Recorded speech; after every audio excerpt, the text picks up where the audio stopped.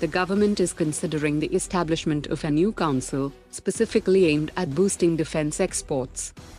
A high-ranking official from the Russia's United Aircraft Corporation has said that the Su-57 fighter jet was developed with the 50-year modernization perspective in mind, and has recently received some elements of the 6th-generation fighter technology.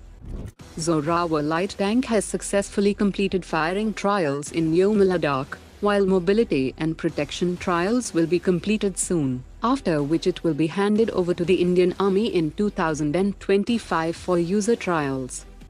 The Virupaksha radar of Super Sukhoi will feature over 2,400 transmit-receive modules, and will still weigh 30% less than the Russian radar, and will have an estimated range of 455 kilometers, as compared to 350 kilometers range of the Russian radar. China's Chengdu Aerospace Corporation has started testing a twin-seat J-20S variant equipped with the long-anticipated WS-15 engine. Turkish Aerospace Industries is nearing the final stretch before launching the second prototype of its KAAN 5th-generation fighter jet.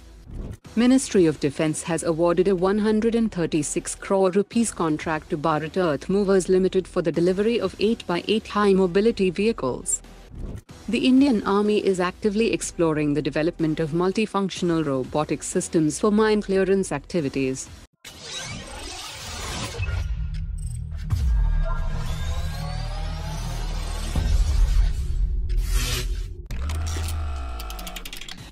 Hindustan Aeronautics has successfully completed the Nashik production line for the Tejas MK1A fighter jet, and the first aircraft rollout from this facility will take place in March 2025. That marks a significant milestone for India's indigenous defense manufacturing sector.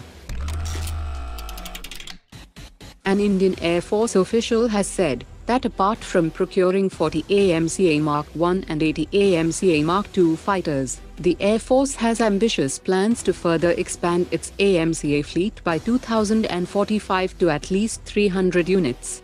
The official also said that the program has already gained significant momentum, and the first flight of the AMCA Mark I is slated for 2028, and production is expected to commence by 2033.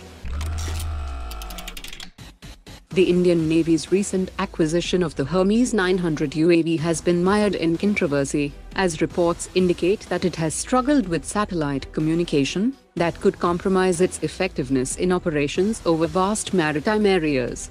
While Elbit Systems claims an endurance of 36 hours, Navy's actual operational data suggests an endurance less than 24 hours, which also raises questions about how the Hermes-900 managed to pass the Indian Navy's user trials. The Navy is exploring the option of using France's pump jet propulsion for the first 2 nuclear attack submarines to avoid potential delays, while locally developed systems could be used in the remaining 4 submarines. However, there are concerns that integrating France's pump jet propulsion would necessitate extensive involvement of French technicians and engineers, granting them access to critical details about the submarine's dimensions, electric motor systems and other sensitive elements, which raises security concerns about exposing India's nuclear attack submarine program to foreign entities. Today's top 3 comments.